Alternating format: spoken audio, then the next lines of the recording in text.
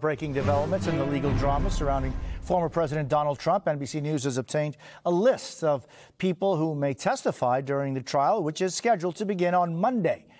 MSNBC legal correspondent Lisa Rubin joins us this morning. Lisa, so who's on this list? Jose, there are a number of people on this list who are not surprising at all, and they include Michael Cohen and Stormy Daniels. She, of course, being the former adult film star who received payments from Michael Cohen to keep quiet in the final days of the 2016 campaign. And, of course, former President Trump is alleged to have repaid Michael Cohen for those payments. That is the crime that the Manhattan DA's office has alleged.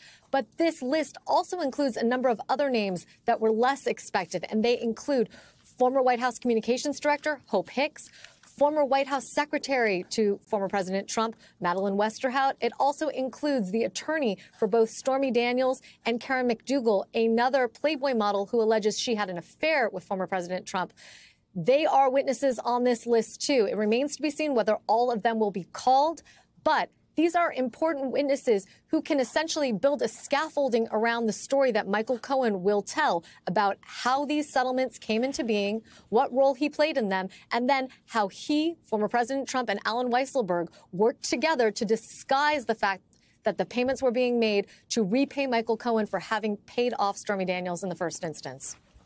And so, Lisa, who puts the list together? How is it decided? And then just the fact that they're on that list doesn't mean that necessarily they will be testifying. That's correct. These are potential trial witnesses, and they are left up to the moment of trial. They're at the discretion of the party who will be calling them. I want to emphasize, Jose, to you and our viewers, that the list of witnesses that we have obtained are witnesses that are expected to be witnesses for the Manhattan DA's office, not for former President Trump. So when we talk about people like, for example, Hope Hicks or Madeleine Westerhout testifying here, they are not being called by the Trump side. They're being called by the DA's office, presumably to corroborate certain details of the story that Michael Cohen will take us through when he takes the witness stand. And so if you would, Lisa, just remind us of what we are expecting to see come Monday. So on Monday, Jose, we'll see jury selection, and we have some more information about that as well.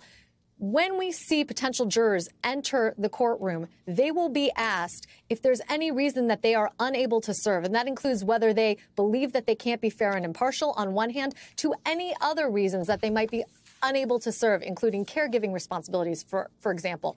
In the typical trial, folks are asked to detail that. Why is it that you're unable to serve, or why is it that you believe you can't be fair and impartial? Here, for economy's sake, Judge Juan Merchan has already ruled he will not ask those questions. If somebody self-identifies as being unable to serve, they will be thanked for showing up, they will be dismissed, and then we'll move on to other prospective jurors who will fill out that 42-question questionnaire, read their answers out loud, and then the prosecution and the defense will be given an opportunity to challenge certain jurors for cause or what's called peremptory challenges. Each of them will get 10 peremptory challenges because of the type of felony that's being charged here under New York state law.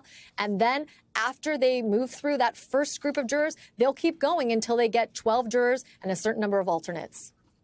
Hey everyone, MSNBC has a new and improved app. You'll get real-time alerts and analysis, live blogs, in-depth essays, video highlights, and the best 2024 election coverage. Download the new MSNBC app. Here's how to do it. You tap on the App Store on your phone. You hit search on the bottom right corner. You type in MSNBC. You click on the MSNBC app. You click on Get or the cloud icon and enjoy it.